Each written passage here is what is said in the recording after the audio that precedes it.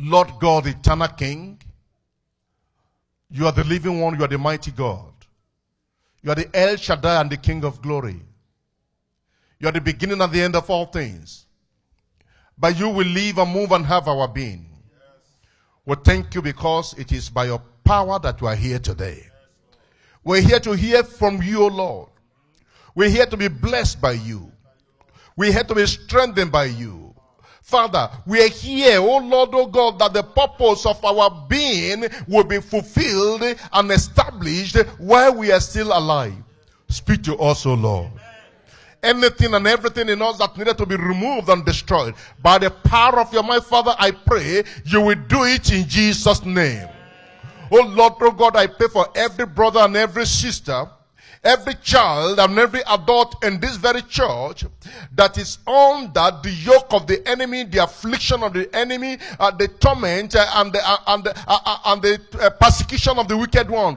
Liberate them, oh God, in Jesus' name. Open our eyes, O God, that we be able to know and to enjoy the riches of glory we have through Christ Jesus. Bless us as we share together now. In Jesus' name we pray. Amen. Thank you so much. You may have your seat. Today we are talking on something very, very important. And every word of God is important. The title of my message today is Believers' Authority and Mountain Moving Faith. Believers' Authority and Mountain Moving Faith. When we talk about the believer, we're talking about the man and the woman of authority. When we talk about the believer, we are talking about somebody that already had an encounter with God. Somebody that has now taken of God for himself and for herself. We're talking about somebody who is a child in the family of God and who now has right to everything that belongs unto the Father, God. When we talk about the believer, we are talking about somebody who doesn't just belong to a family but have right to make use of anything and everything that belongs to that family. We're talking about somebody who, by virtue of relationship and sonship in that family, is now at par, the same level with the Father. Jesus said, "My Father walketh, and so I walk." And the word of God made us to know that God bestow authority upon the Son, Jesus Christ. And the Son bestow authority upon all of his followers and disciples. You need to understand them that by virtue of you being a child of God, you have control, authority, and power over the world. You have authority over the devil. You have authority over any and every other human being that is not in the same authority level with you. You have authority over living things and non-living things. You have authority over every work of God's creature. And the Bible made us to know that the power of God is resting upon the people of the Lord. And that is why Jesus said in the book of Luke, chapter 10, verse 10, he says, "Behold, I give unto you power to tread on serpents and scorpions, and over all the power of the enemy, and nothing shall by any means hurt you. Behold, I give unto you power." That word power is authority. The scripture is referring to over the devil, over the demons, over principalities, over powers, and over all of their agents, no matter who they are. And it says, "I give unto you authority or power to tread on serpents," no matter what that serpent symbolizes, that is going to sting you, that is going to poison you, that is planning to take your life, you have power and authority over them. It says, over scorpions you have authority and power. We have been told that scorpions can be more dangerous than even serpents.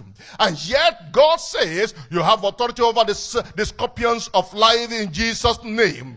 And then it says, some of them you may not even know their name, because they operate at different levels in different ways and different times. The Bible says, and over all the power of the enemy. Praise the Lord.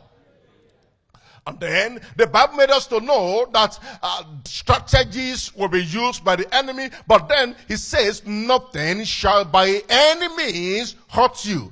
That is the believer's authority.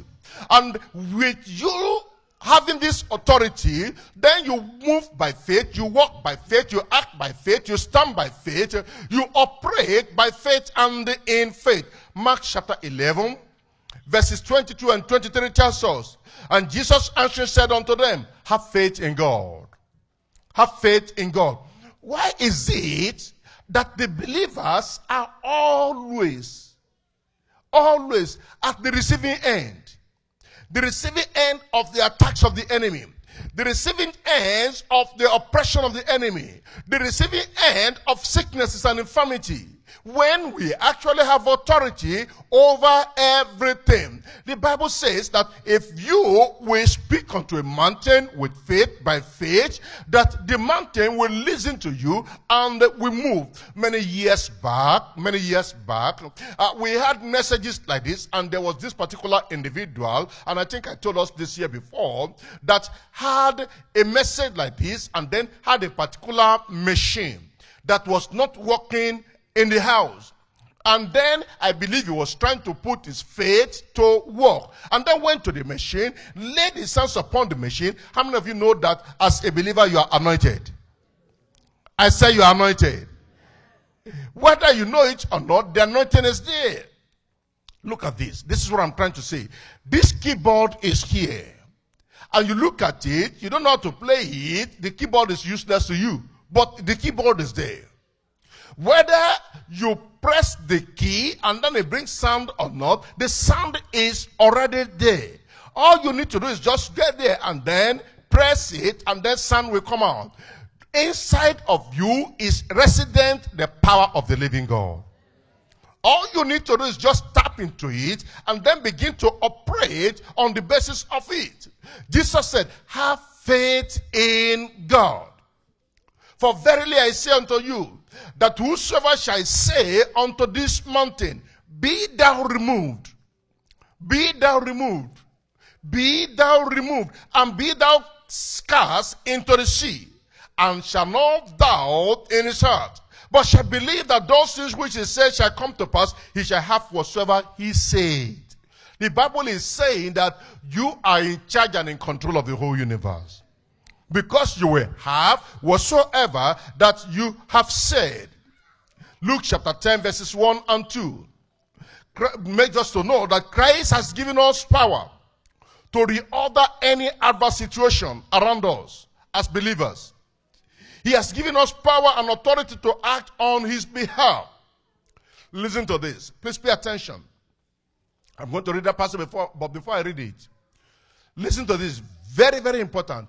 Anytime you are acting in faith, anytime you are acting in authority, remember, it is not your power, it is not your authority, you are simply representing heaven. Somebody didn't get that. And all you are doing is that what heaven commands you to do, you are doing it. Whatever happens thereafter is not your cup of tea. Don't worry yourself. As an ambassador of a nation, you do just what your president at home tells you to do in the foreign land, because you are the representative. As a matter of fact, you are the president of your country in that foreign land. So anything you are saying there is as good as your president saying it, because you are always communicating with your president. And as a believer, we have our president in heaven. I say we have our president in heaven, and we are his ambassadors here on earth. So anytime time you see somebody sick, and then you are confronting sickness and infirmity, look beyond yourself. Look beyond your own ability. Look beyond your own strength. Look beyond your own environment. Just see yourself as an obedient servant, a true ambassador, and then know that, number one, God is invisible, and the sickness you're dealing with is invisible. But then you know that God is powerful than this problem, and then on the basis of that, with the authority of God vested upon you, you speak unto the situation, and the situation has no choice. I said the situation has no choice. It will move in Jesus' name. Luke chapter 10 verses 1 and 2. And after these things the Lord appointed other 70 also, and sent them 2 and 2 before his face into every city and the place whither himself would come. Listen, where Jesus would have gone, he sent the people first. He sent them. Therefore said he unto them, the harvest truly is great, but the laborers are few. Pray ye therefore that the Lord of the harvest, that he will send forth laborers into the vineyard. Christ did not allow any mountain to frustrate or hinder his good works while he was physically here on earth. And we, his followers and ambassadors, should not allow anything to be on our way either. Mountains are obstacles. Mountains are hindrances. They are oppositions that are raised up by the devil, the enemy of our life, to hinder the believer from accomplishing God's set goal for their life, to hinder them from progressing in life and in ministry, to hinder them in their marriage and in their life career. Pharaoh and the Red Sea stood as obstacles before Israel, but the Lord overthrew them all. Amen. God called and used Moses in removing the obstacles. I pray God will use you. I said God will use you. In the name of Jesus. Enemies were on their way. As they were on their way to Canaan, but the Lord dealt with them all. They did not run away from the mountains. They met on their way. They confronted it. Don't run away from the mountains before you.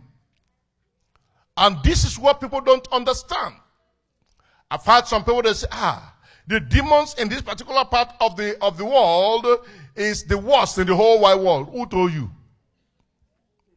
And then another one will say, the devils in this place is like no other place. It's because of what you are going through. And some people, because of what they are going through, they will relocate. They will run to another city. They will run to another place. Don't run. Stop running. Stand and face that problem. Because the problem will give way. It will run for you in Jesus' name. Don't run away. Just confront it. Israel became confused, not knowing what to do. And God said, move forward. Move forward. Move forward. And as they kept moving forward, there is no victory in standing still. There is no victory in fearing. Listen, there is no victory in turning your back. Each and every time a warrior turns his back, he ends up being defeated. Face the battle, and you will overcome in Jesus' name. I look at 3 points. Number 1, the personality and position of believers in Christ. Who are you? Who are you? The personality and position of believer in Christ. The Bible makes us to know that we are not slaves, but we are sons and daughters of the Lord. John 1:12 says, for as many as received him, to them God gave the power to become the sons of God. I'm a child of God. I am a child of God. And if you are a child of God, you have the power of God at your disposal. Next time you see any situation that can be confusing or troubling, just take authority. Just take authority. We belong unto God. You don't belong to the devil. 1 John chapter 3, verses 8 through to 10 tells us, yes, there are children of the devil, there are children of God. And you need to know who you are in Christ Jesus, your personality and position. Amen. That's why the Bible made us to know. If you don't mind, open your Bible with me to the book of Isaiah chapter 43. Isaiah chapter 43, I look at the first verse there. It says, but now, thus saith the Lord, that created thee, O Jacob, and he that formed thee, O Israel. Fear not, for I have redeemed thee. I have called thee by thy name. Thou art mine. You belong unto God. I say you belong unto God. Let no devil threaten you. Let no demon make you intimidated. Let nobody make you look inferior. Don't let any situation make you look like you don't belong. You are a true child of the living God, and heaven recognizes you for as long as you're not living in sin. You are a child of God. You belong unto God. Romans chapter 8 verses 16 and 17 makes us to know that we are heirs of God and joint heirs with the Lord Jesus Christ. We are heirs of God, children of the Most High God. And we are joint heirs with the Lord Jesus Christ, verses 16 and 17. There the Bible says, the Spirit itself beareth witness with our spirit. Can you finish that for me? I didn't hear you. That we, you and I, we are the children of God. And if children, then heirs of God, and joint heirs with Christ, if so be that we suffer with him, that we may be also glorified together. Praise the Lord. So, we are sons. We belong unto God. We are heirs of God.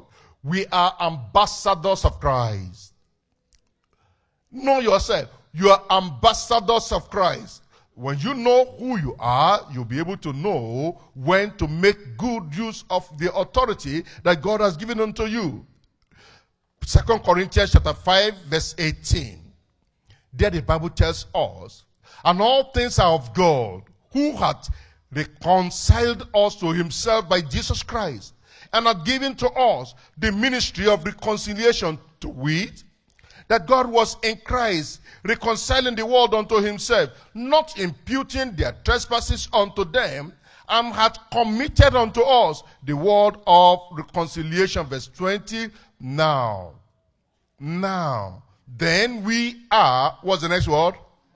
Ambassadors, representatives. Now, then we are ambassadors for Christ, as though God did beseech you by us. We pray you in Christ.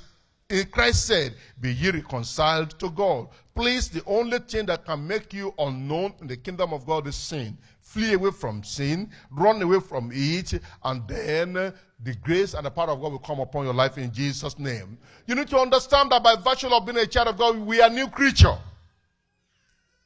We are new creatures in Christ Jesus. 2 Corinthians 5:17 says that therefore, if any man be in Christ, he's a new creature. All things are passed away. It says, behold, all things are become new. All things are become new. And then the Bible tells us in 2 Kings chapter 2 verse 9 that we are priests and kings. We are priests and king. You need to know yourself. As I tell you who you are, you need to be happy in yourself. You need to rejoice in yourself. I am happy because I'm not just an ordinary person. I'm a great person in the kingdom of God. I'm a great person in the family of God. Amen. Look at it. 2 Peter chapter 2, verse 9. It says there, 2 Peter chapter 2 verse 9. It says, the Lord knoweth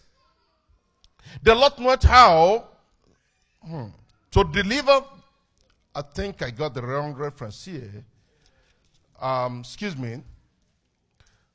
2 Peter, 1 Peter rather, not 2nd. 1 Peter chapter 2 verse 9.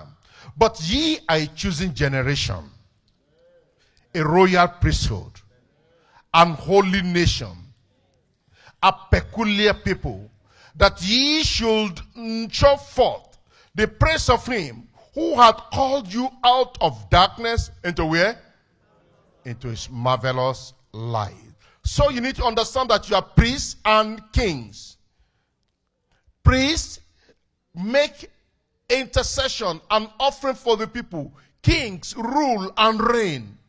Amen. Kings rule and reign. You are in charge. Tell someone next to you and say, I am in charge. And that's who you are. As a believer, you are called Christian. Christian. In Acts of the Apostles, chapter 11, verse 26, there we see the believers referred to as Christians. Followers of Christ referred to as Christians. Servants of the living God referred to as Christians. Verse 26, Acts of the Apostles 11:26 says, and when he had found him, he brought him unto Antioch. And it came to pass that a whole year they assembled together with the church and taught much people, and the disciples were called Christians first in Antioch. Listen to this. Look up here. The believers are called what? Christians. If you write the word Christ and then give a space and then you put I-A-N. Christ, we know who Christ is, our Savior, our Redeemer, our helper, our shield, our intercessor. And then you now put I-A-N.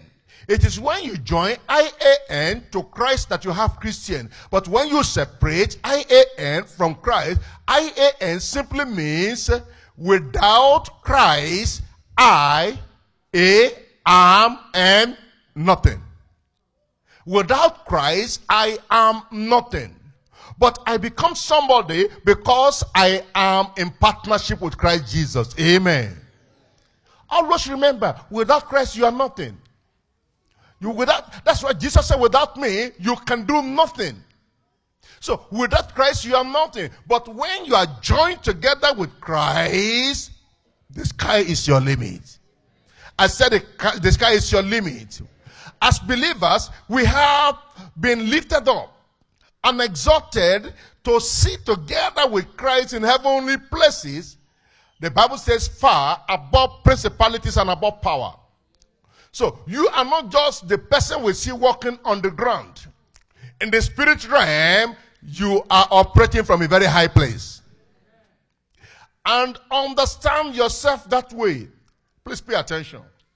You must have heard some people, in daytime, they are normal human beings. But in the middle of the night, they grow wings and they begin to fly. And they begin to do some funny stuff. Now, if they can do that with evil power, listen. If they can afflict people and torment people and oppress people in the middle of the night, sometimes even in the day, listen to this. With evil power, we have the real power of God. And the power of God we have in us is greater than their power. And if we be followers of them, followers of Christ, who is he that will hurt us? Greater is he that is in us than he that is in the world. Ephesians chapter 1 verse 20. Ephesians chapter 1. And I hope you are writing down all these things that we are talking about. And then you go back home and look at yourself again. And then begin to claim your authority and your power in Christ Jesus. Chapter 1 verse 20. Which he wrought in Christ when he raised him from the dead and set him at his own right hand in the heavenly places. In the heavenly places, far above all principality and power and might and dominion and every name that is named, not only in this world but also in that which is to come. And I put all things under his feet and gave him to be the head of all things to the church, which is his body, the fullness of him that filleth all in all. Now, that's talking about Christ Jesus, right? Now, jump to chapter 2 and now look at verse 1 of chapter 2. Chapter 2, verse 1. And what's the next word? I didn't hear you. And you. Turn to someone and say, and you. Say 30%, and you hath he quickened who were dead in trespasses and sin. And then jump to verse 6. Jump to verse 6. After quickening you and hath raised us up together, hallelujah, and made us to sit together, where now? In heavenly places, where? In Christ Jesus. Hallelujah. Chapter 1 gave us that great revelation of the position of Christ in the heavenly places. And then he came down to chapter 2 and now says, and you, not just Christ, because we are heirs and joint heirs together with Christ Jesus, and you hath he quickened. When something is dead and dormant, is useless. But when that thing is quickened, it comes alive. And the Bible says, you are alive. And you hath he quickened. And he has made us to sit together in heavenly places in Christ Jesus, far above principalities and powers. And then I want to let you know again your place in Christ. As a believer, your life is hid in Christ, and the life of Christ is hid in God. This is what I'm talking about. When Christ came, he had his life hid in God. In order for the devil to overcome Christ, who is the first to be overcome?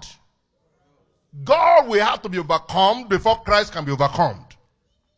But can the devil overcome God? It's not possible. Now listen. This is the next stage of it now. The Bible now says that you and I have been hid in Christ Jesus. That then means when somebody looks at me, they don't see me in the spirit realm. Yes, in the physical, you see Pastor Michael, but in the spirit realm, you see Christ Jesus. You try to attack me in the spirit realm because you're going to use your evil power. You don't see me. The person that shows up is who? Christ Jesus. In Babylon, when the king of Babylon threw the 3 Hebrews into the fire, they thought they threw human being into the fire, not knowing that these human beings are hid in Christ Jesus. The moment they got into the fire, the risen King of Glory showed up, the 4th person in glory, and the king saw it. And he said, are there not 3 that were thrown into the fire? He said, behold, there are 4 people in the fire, and the look of the 4th one is like the Son of God. And yet that was in the Old Testament. Jesus has not been born at that time. Your life is hidden in Christ Jesus. If anybody is going to overcome you, then they have to overcome Christ Jesus, and then after overcoming Christ Jesus, then they overcome God before they can get into you. I am secured. I am secured. I am secured. That is a true life insurance. That is the real insurance that we need. Hide yourself in this God. That is who you are. That is your place. That is your position in Christ Jesus. That is why when you walk on the street, you walk like a king. When you talk to anybody, you talk like a king. And then when anybody say, who are you? Say, I am a king. And then they say, oh, you're from Africa? No, say, I'm not talking about African king right here. African king are subject to some other authority. I am a man of authority. My position is from heaven. When you speak like that, I don't know how many of you were here. One of the revival services we had about 3 weeks ago, and one little boy, a teenager here, came out giving a testimony. He was in their school. It was at their school. that they were talking, and then he was talking about God. You better talk about God. I say you better talk about God, because you don't know who is next to you. The person next to you may be an angel. A small boy. He